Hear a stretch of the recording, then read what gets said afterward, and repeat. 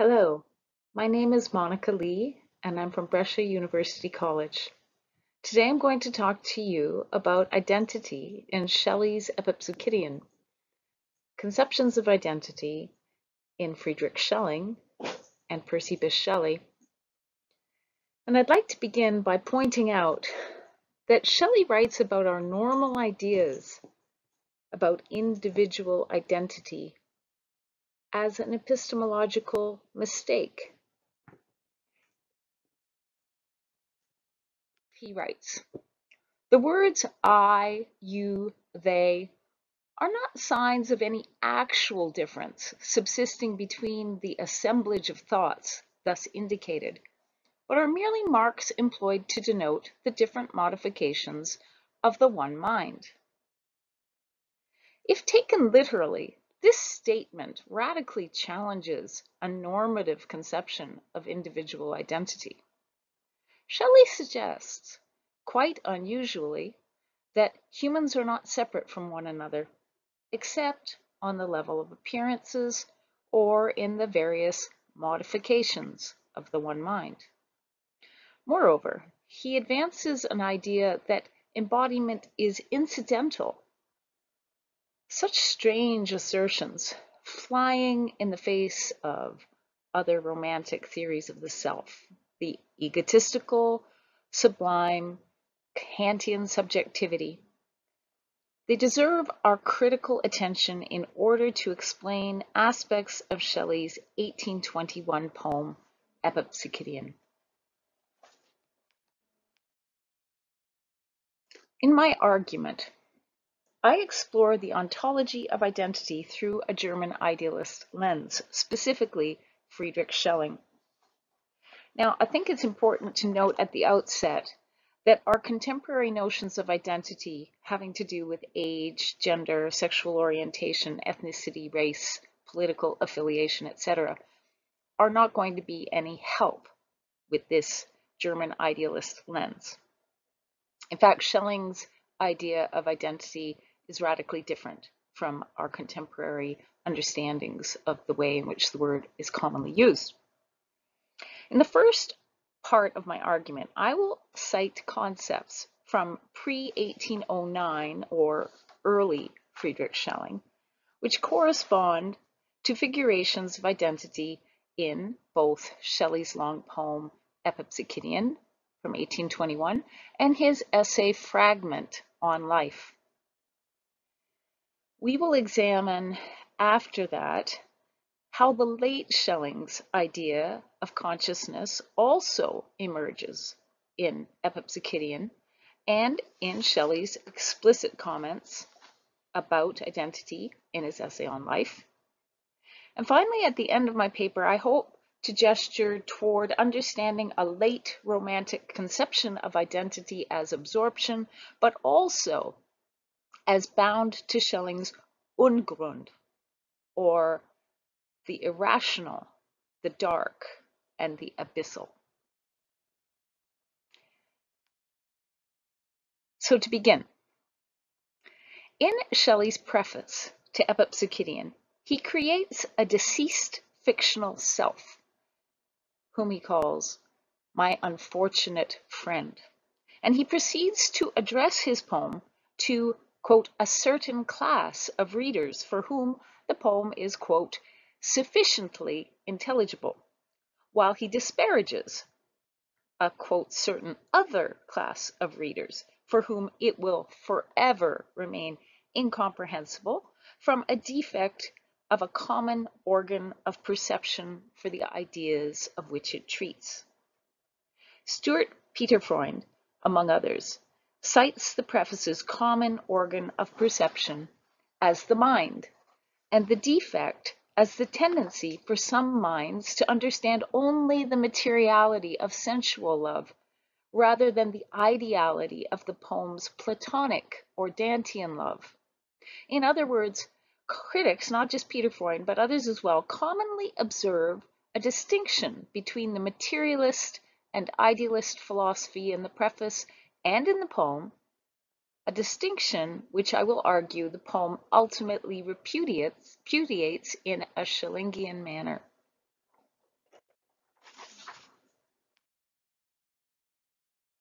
Friedrich Schelling's conception of individual identity is difficult to summarize because it changed over time. Yet, all his writings on the subject complicate a German idealist tendency to view the subject as a stable self. In his first major philosophical work, On the I, Schelling declares, "My ego contains a being that precedes all thinking and representing." In this image, the ego acts as a container for absolute being. When the speaker in Epipsychidion writes, "We shall become the same, we shall be one spirit within two frames, oh, wherefore two?" we can detect a similar sense of individuality as contingent. For the individual identity seems here, as in early Schelling, to be a deviation from reality or a degeneration of the absolute. Prior to 1809, Schelling's sense of what Shelley's Epipsychidion deems an unentangled intermixture reads thus: "All that is to the extent that it is one, namely that it is the eternally self-same identity, the one that alone exists and that therefore is all that can be known." According to this perspective, the merging of self with other is nothing more than seeing into the life of things as they are in the absolute, what Shelley and Schelling both call the one, or what Hegel critiqued as the night in which all cows are black. In this context, Shelley's apostrophe to Emily, "I am not thine, I am part of thee," is not merely the tired trope of seduction, but it is an articulation of a romantic and German idealist metaphysics which privileges transcendent collective identity over individuality. In Epipsychidion, this metaphysics is enacted through absorption of self and other, both of which are illusions, into a greater whole. This conception of identity as absorption helps explain why Epipsychidion extends beyond a desire for unification between speaker and prospective lover to include other identities as well, Mary's, for instance. And I quote, "Or that the name my heart lent to another could be a sister's bond for her and thee, blending two beams of one eternity." In this metaphor, Mary and Emily are two beams of the absolute, or one eternity. Divisions of the one spirit into individuals are not real, but represent what Shelley calls outlines. One intense diffusion, one serene omnipresence, whose flowing outlines mingle in their flowing. Schelling problematizes Cartesian dualism in his nature philosophy. He wrote, "The I think I am is, since Descartes, the basic mistake of all knowledge. Thinking is not my thinking, and being is not my being, for everything is only God or the totality." As far as we know, Shelley never read any Schelling, but in Epipsychidion he posits an absorption of historical particulars and personal identities into just such a totality, not God in Shelley, but one serene omnipresence. And that ends the first pillar of my argument, showing the transcendental idealism of early Schelling in Epipsychidion. The second pillar of my argument looks at the post-1809 Schelling, whose turn away from the absolute may provide an even better reading of Epipsychidion, especially later sections of the poem, because Schelling's focus on relationality and a psychodynamic theory of personality, moves even further away from a deceiving dualism, what he calls that infinite fracture of the crystalline monolith of reason into the endless repetition of finite subjects and objects.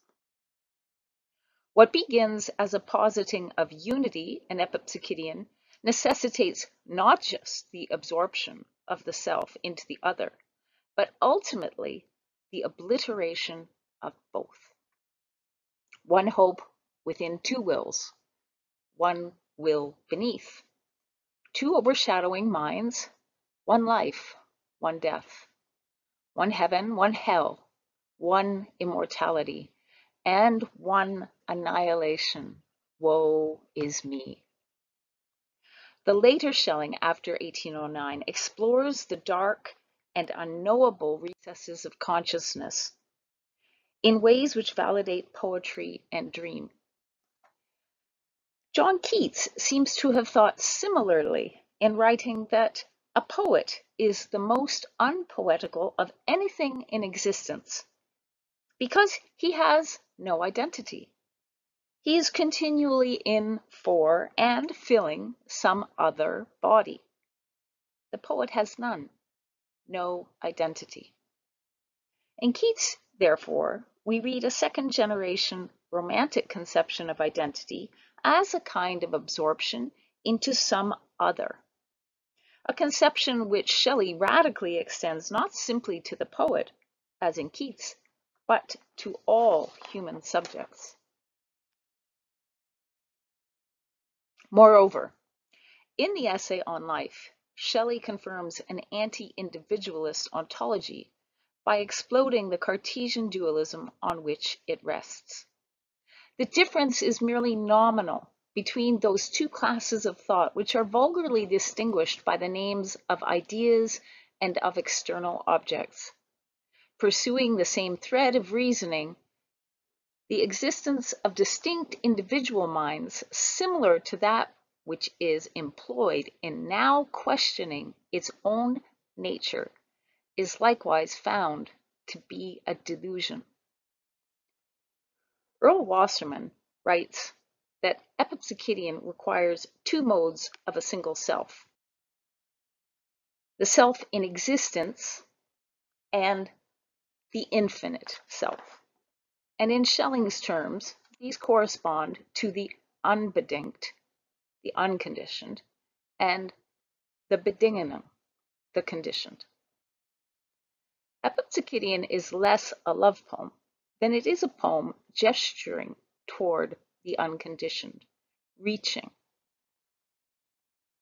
The inseparability of self and other in this poem expresses itself in unity, one intense diffusion, a phrase whose enjambment enacts the separation within the unity. The diffusion by which this unification occurs is an absorption, whose flowing outlines mingle in their flowing. The absorbent qualities of selfhood blur individuating boundaries. We shall become the same. We shall be one, spirit within two frames. Oh, wherefore two? If we return to Shelley's essay on life, we see that he understood this conception of selfhood not figuratively, but literally. He writes, "The words I and you and they are grammatical devices invented simply for arrangement and totally devoid of the intense and exclusive sense usually attached to them. Hence, the outlines of the two spirits are analogous to arrangement and organization, which happens to be a key element of the organic in Schelling, just as the arrangement in Shelley's discussion of pronouns accounts for the illusion of individual organic identity. More than analogous, elements in Schelling explain epistemologically a theory of identity which subsumes the particular into the collective, or the relative into the absolute self. Like Shelley's, Schelling's idealism does not dispute empiricism, but synthesizes it to nature, which Schelling describes as a poem that lies enclosed in a secret, wonderful script.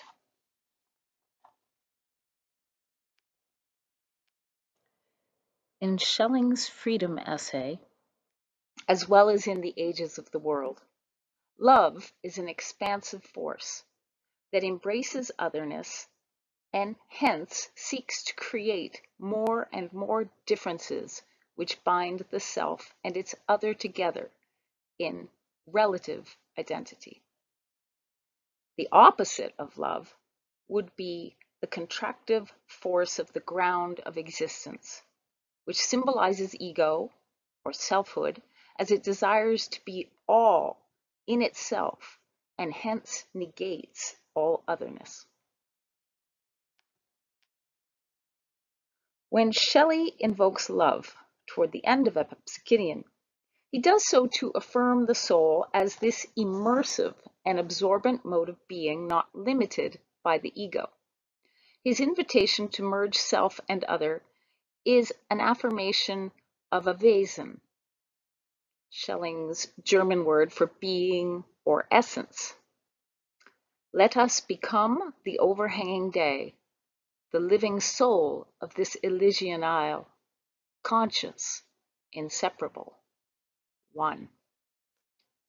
Yet behind this absolute being or self, there is darkness and a threat represented at the end of the poem by one annihilation, woe is me. The winged words on which my soul would pierce into the height of love's rare universe are chains of lead around its flight of fire. I pant, I think, I tremble, I expire.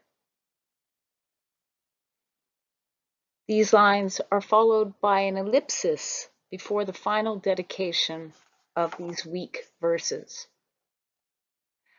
I see a parallel between this threat and what Schelling calls the indivisible remainder, a concept which refers to a realm of irrationality and darkness below the surface of an existing cosmos, which is comprehensible. In the essay on life, just after the passage on pronouns, which Shelley says are totally devoid of the exclusive and intense sense usually attached to them, Shelley intuits what looks like Schelling's indivisible remainder.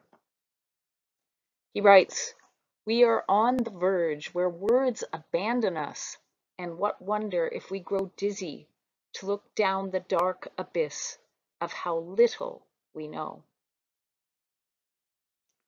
Or, in Schelling's words, the understanding is born in the genuine sense from that which is without understanding, or the unground, Ungrund. Without this preceding darkness, creatures have no reality. Darkness is their necessary inheritance. You'll note that there's a photo of cows in the night, black cows in the night, as a playful allusion to Hegel. Knowledge of the self, therefore, cannot be achieved through consciousness, for it also has an irrational and preconscious underpinning. On this final point, Shelley and the late Schelling concur about the importance of the dark abyss. Art derives from and expresses the irrational unground of a consciousness. In conclusion, Shelley's explorations of identity are neither Plato's world of ideal forms, nor Wordsworth's egotistical sublime, nor even a Kantian subjectivity. Epipsychidion and Shelley's prose excerpts propose a theory of identity which subsumes the individual self by diffusing the outlines between subject and object, and dissolving the particular, or the conditioned, into the immanent, or unconditioned. However, the absolute or unconditioned identity from early Schelling changes in later Schelling to one which acknowledges the merging of contingent beings in nature, like Shelley's one hope within two wills, one will beneath, and reminds us of Schelling's statement in the Freedom essay that willing is primordial being. Kipperman writes about identity in Schelling. The self can never actually clarify itself to itself. There will always intrude a dark, unconscious remainder. Today, I have argued that individual identity in Epipsychidion is first absorbed, then obliterated in a dark Schellingian abyss, beyond philosophy, beyond linguistic organization, and beyond conscious awareness. Thank you.